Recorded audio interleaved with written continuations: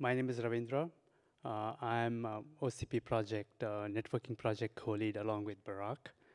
And we have an exciting series of talks lined up for today and tomorrow. We'll kick it off with an introduction session. And for those who are new to OCP networking, a little bit of an overview of the networking project. And then we'll hand it off to the next presenter.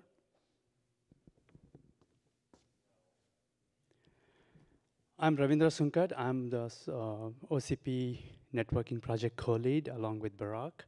I'm a software engineering manager at the networking team FBOSS at Meta. And Barak. Good morning, guys. Barak, Gafni, working as an architect for NVIDIA, colleague together with Ravindra for the networking project for the few months. Yeah, it's August, to be precise. Jason Forrester couldn't be here. Jason represents the OCP networking project at the incubation committee of OCP. A quick run through the agenda today. We'll do an introduction to the project for those who are new and some of the sub-projects in there. And then Barak will go through some of the recaps that happened since the last summit a year ago and what's coming. But before that, we would like to thank Omar and Rupa for their leadership over many years to bring the project to where it is. Omar for over 8 years and Rupa for the last couple of years. And now it's a thriving ecosystem across many areas. And it started off so small, and I really appreciate their support. And I'd like everybody to give a round of applause.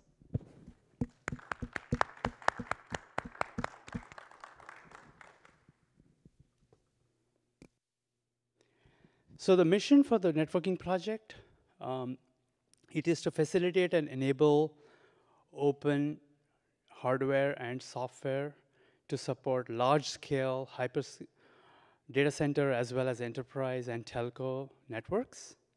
And the key operating words are open here and large scale. And the scope of the project includes hardware. The hardware could be switches, routers, optical interconnects, electrical interconnects, anything which is hardware that's applicable to these large-scale deployments. And when it comes to software and firmware, it's anything that supports these OCP hardware, right? We have many instances of that already. ONI, Open Network Linux, SCI are some examples, and we have more coming. And when it comes to large-scale networks, network management and operations are key.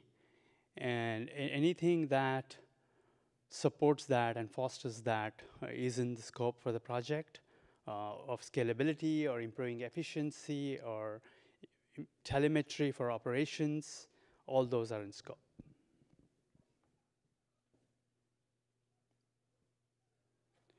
So how does a project collaborate? So we have a monthly meeting every second Monday of the month, wherein there are contributions presented. We review them first in the monthly meetings before we take it to the incubation committee. It could be hardware, or it could be a proposal for new areas of collaborations. We always have new and upcoming areas that require collaboration in the community. And we review them first there, and then we decide whether that needs to be a new focus area or can be folded into an existing focus area. There's email groups for communication. There's a group for the whole project, and we also talk about sub-projects later. And then there's a wiki page. We publish the recordings of the meetings as well as meeting minutes. And then there are sub-projects. What are sub-projects? When the scope of a project becomes large, then we spin off sub-projects to focus on specific areas. And each of these sub-projects have their own project leads, and they have their own monthly or periodic meetings. and they publish notes. They have their own mailing groups and wikis.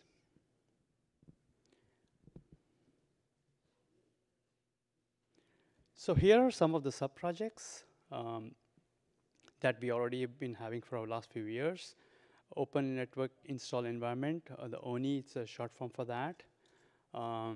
That's a piece of software that helps install the networking OS onto the switches and routers. And Open Networking Linux, which has been standardizing platform management interfaces across a variety of platforms. Switch Abstract Interface is an open API to control and configure switches. And ECS for Enterprise Connectivity Solutions to focus on solutions and products for enterprise deployment, which the requirements vary from the data center deployments. So that's why it's a separate focus area. And in the last year, we have 2 new sub-projects launched, one around NIC software to focus on open APIs and open software to manage some of the networking features in the NIC, especially the offloaded features. And there's a new emerging area of active electrical cables, interconnects, and there was enough activity there to create a new sub-project. An update on the Sonic, the sub-project has moved to Linux Foundation, but we still actively collaborate with that team because of our shared interest on SAI and open hardware. So there's a lot of overlap, so we continue to collaborate with that project. In fact, I think they had a workshop yesterday on various Sonic topics. So I'll hand it off to Barak to talk about the rest of the presentation. All right, so just to recap on what we had since the last summit. So around May, we held the Tech Talks, which were kind of a virtual summit, if you will, as we didn't have that many meetings during COVID times. So we had quite a few presentations to update on areas of interest for the community. For example, the rise of the kind of different types of integration for switches and optics, such as 51.2T NPO switch. So I think that was quite a successful couple of days. For the sub-projects updates, so on the NIC software again, it was just founded this year and already started to draft the first NIC offload spec. The AEC again started as well, kind of worked on ratifying the 56 gig per lane AECs and looking forward. The SAI or SAI has kind of a regular cadence of versions, new features. We will hear more during the coming 2 days about kind of the advancements that are going on through the SAI. Only had quarterly releases and kind of maintaining new features or any updates or issues that may arise. Yeah, you can still see me? Yeah. And for enterprise, there is the work on the gigabit switch community. Again, it's not that very common for data planes of data centers, but it's definitely necessary for the enterprise operation. What's upcoming? So we have a couple of switch hardware contributions in the pipeline. We're looking forward to make a progress there. The OCP is also forming a new contribution workflow. We will discuss that in the coming meetings, monthly meetings that we have as part of the project. A couple of updates on the sub-projects. So again, the NIC software is now focusing on offloads, kind of foundational offloads and also crypto work. And the AECs are, again, going forward, looking forward towards the 112 gig per lane AECs with up to 1.6 terabit per second per cable. And we will have many more updates during these coming 2 days during the sessions that we have here for all ongoing sub-projects that we have here. We will note here that, again, I think we see in the community a lot of work towards new architectures on optics and how would optics be connected or integrated, should I say, right, to the networking elements such as NICs, DPUs, switches, routers, and so on. So we decided in the OCP to have dedicated special optics engineering workshop. So I think it's highly recommended for all of you guys to attend today's PM session on this topic as well. And a call for action. As Ravindra mentioned, we have a monthly call. You're all welcome, and we will be more than glad to see you guys listening to the new advancements, new suggestions. Come with your own ideas and to issue more topics for us to work on. Engage with the sub-projects. So sub-projects, again, have their own cadence of meetings. They are more focused, right? But on the project meetings, we try to kind of give a brief or more broad updates. But for anyone that is actually working on these projects, mailing lists also are very good to get updates on. Again, bring new ideas for the community to work on and collaborate.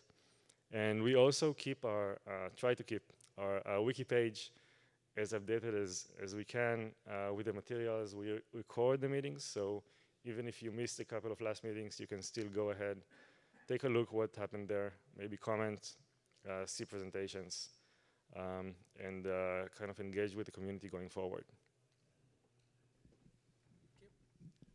With that, we'll start our day with the next talk. But yeah, I think we have a few minutes left, a couple of minutes left for any questions. Any questions, comments, suggestions? Some of the software projects seem to overlap other projects in CNCF or LF Edge and the Linux Foundation. Do you attempt to coordinate or leverage from them, or what's the relationship with those two? Sure. Yeah, so a good example is Sonic, right? Sonic used to be part of the OCP Networking project, and it's moved to Linux Foundation. But there's a lot of shared interest between Sonic and OCP. For example, SAI is a common factor there, and even OCP hardware. So if you see, so we do collaborate through SAI, as well as they are co-hosting their workshop right here. So we try to do that even outside, and we do bring OCP to other conferences and other conferences, like you would see ONF here at the OCP. So there is interaction, but the focus for our project is software that enables OCP hardware. That's our principle. Paul? The enterprise project gigabit switches, is that focused on hardware, or is there a software component to that as well? Barak, you can add, but there is a hardware. There's actually a 1 gig Ethernet switch spec was reviewed. It's available on the wiki now. And the software, when it comes to software, it's mostly in Sonic and Psi. And I think there are some talks today by Target on what their experience has been deploying OCP hardware and software for campus networks. And so it's both. I think we're out of time. We'd like to invite the next presenter. Thank you.